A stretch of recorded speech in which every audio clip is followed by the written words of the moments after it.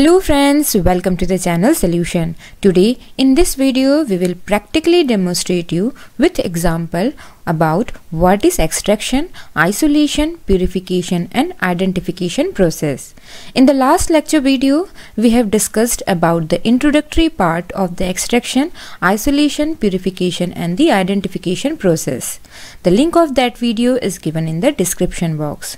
So, to understand all this process, we have taken live example of extraction, isolation, purification and identification of caffeine from tea leaves. So, let's start the experiment.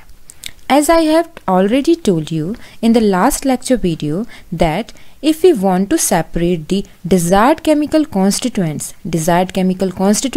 means the constituents, chemicals which we require, or you can say the chemical constituents which have therapeutic effect. So, if we want to separate the desired chemical constituents from any crude drug, or you can say plant material, we have to perform the extraction process. Extraction is the first step to separate the desired chemical constituents from the crude drug or the plant material. There are different methods of extraction: traditional method, modern method of extraction. In the traditional method like decoction, maceration, percolation, infusion and different modern method of extraction discussed in our lecture videos. And here for the extraction of the caffeine from tea leaves we have applied decoction method. In the decoction method, powder drug is directly boiled with the solvent for few minutes.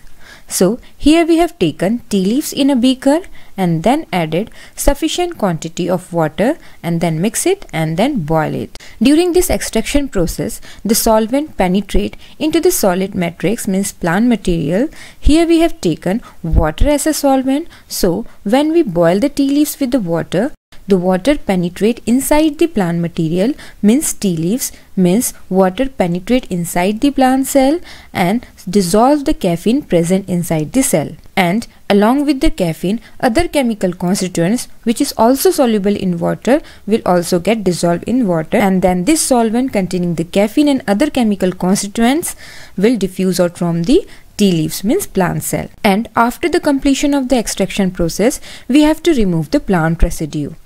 And for this we will perform the filtration process. We have to discard the plant residue present on the filter paper and then collect the filtrate. This is called extract, and because this extract is prepared by using water as a solvent, that's why this extract is called aqueous extract, or you can say aqueous extract of tea leaves. So, this aqueous extract of the tea leaves consists of caffeine along with the other dissolved chemical constituents of the tea leaves like tannin and other coloring pigments. But our desired chemical constituents is only caffeine, because caffeine shows therapeutic effect means it is CNS stimulant. So, from this extract which contain mixture of chemical constituents, we have to separate only caffeine. And this process of separation of the desired chemical constituents from the extract is called isolation. So next step is the isolation and the purification of the caffeine from the prepared tea aqueous extract. So different methods like physical or chemical methods are used for the isolation of the chemical constituents. And in the physical method, chromatography is one of the most widely used method for the isolation of the chemical constituents.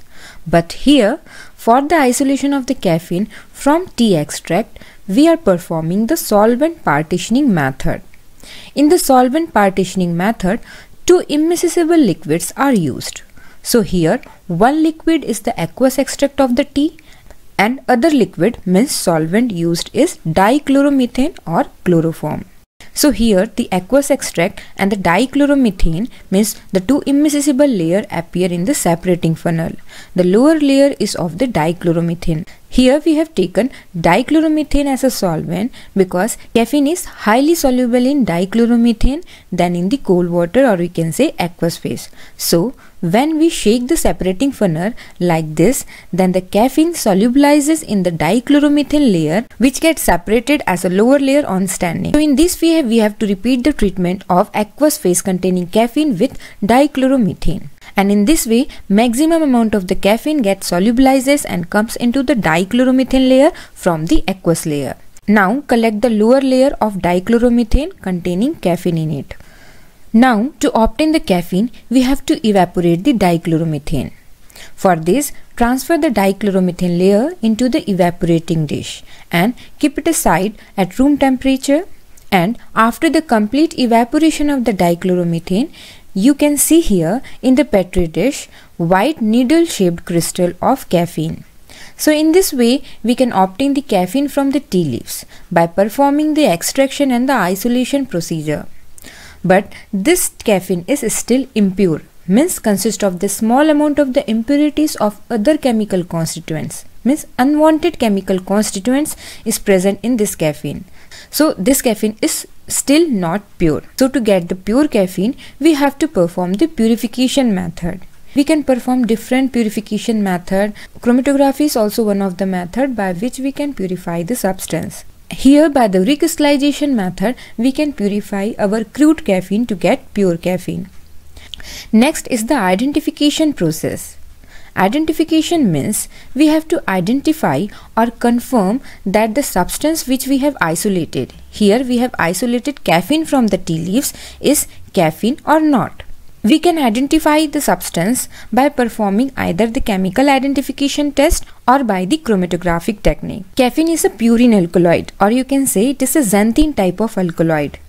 And specific test for the identification of the purine alkaloid is Murexide test. So by performing the Murexide test on your sample, you will observe purple color, which confirm that our isolated substance is caffeine. And the other method which we can perform for the identification is the thin layer chromatography, in short TLC, which is one of the chromatographic method. So in the thin layer chromatography, as the name indicates, that in this method we coat thin uniform layer of the adsorbent over the glass plate or aluminium plate. Here we have taken adsorbent as silica gel G.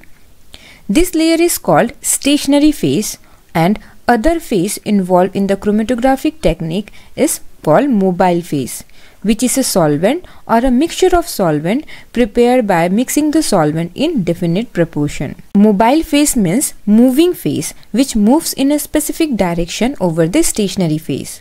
So for the identification by the thin layer chromatography, first we have to activate this plate in oven. So to identify the caffeine in our sample, we require standard caffeine, and we have to prepare the solution of both test sample of caffeine and the standard caffeine solution. And in this activated plate, we have to spot very small amount of the standard caffeine solution over the plate with the help of pointed tip capillary tube. Next, we have to spot the caffeine solution which we have isolated from the tea leaves. We have prepared the test caffeine solution and then spot to the side of the standard caffeine spot at a proper distance. After spotting and then drying the spot, transfer this TLC plate in the TLC chamber, which is also called as developing chamber. This chamber is saturated with the mobile phase, and then transfer the TLC plate inside the developing chamber to develop it. And when the solvent means mobile phase moves in the upward direction over the TLC plate, means through the stationary phase, the isolated caffeine means test caffeine and the standard caffeine will also move in the upward direction along with the solvent. And when the solvent runs at a specific distance over the plate, remove the TLC plate from the chamber, keep it aside to dry, and after this, in order to visualize the spot of standard caffeine and the sample spot caffeine, we have to spray the visualizing agent. After spraying the visualizing agent, you can clearly see here that the dark brown spot of standard caffeine on the right side, and at the same distance you can see the another dark brown spot of the test caffeine. Then we have to calculate the RF value of this both spots. RF value is the retardation factor, and which is calculated by dividing the distance traveled by the solute divided by the distance traveled by the solvent. We have to calculate the RF value of both spots, and after calculating the RF value, we have to compare the RF value of the standard spot means standard caffeine with the RF value of the sample spot means test sample caffeine.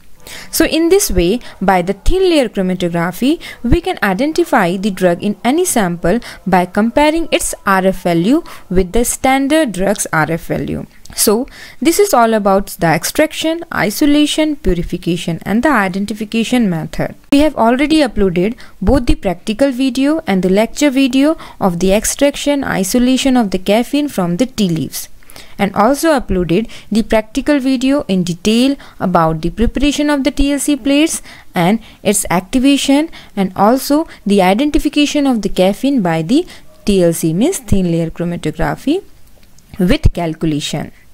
All these videos are available in both English and Hindi language. Thank you very much for watching this video.